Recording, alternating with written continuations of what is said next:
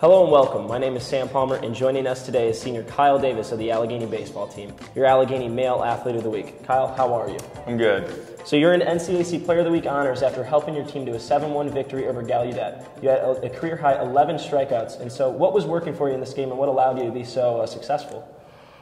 You never really pitch for strikeouts as a pitcher, so I was kind of surprised when I came off the mound. They told me I had 11, but I threw a lot of first-pitch sliders that they didn't really swing at, and I spotted up really well, and I was throwing really hard that day, so everything just kind of worked. Then in your second outing for the Gators, you helped your team to a 3-0 win over Ramapo. You pitched a complete game in less than 80 pitches. What was working, and what was your mindset going into this game?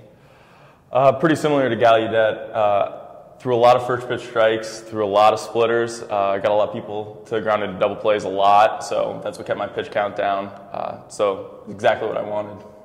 Now the Gators have a jam-packed weekend against tough non-conference opponents, including Mount Union and Case. What is the key to continuing your strong momentum started from your spring break trip? Being a pitcher, I always say, you got to keep pitching well, and bats will come around. We're a great hitting team, so I'm really excited to see what we can do against really good opponents. Once again, Kyle, thank you for joining us, and good luck to the rest of your season. Thank you very much. And Gators fans, be sure to keep it locked into AlleghenyGators.com for all your up-to-date sports and information.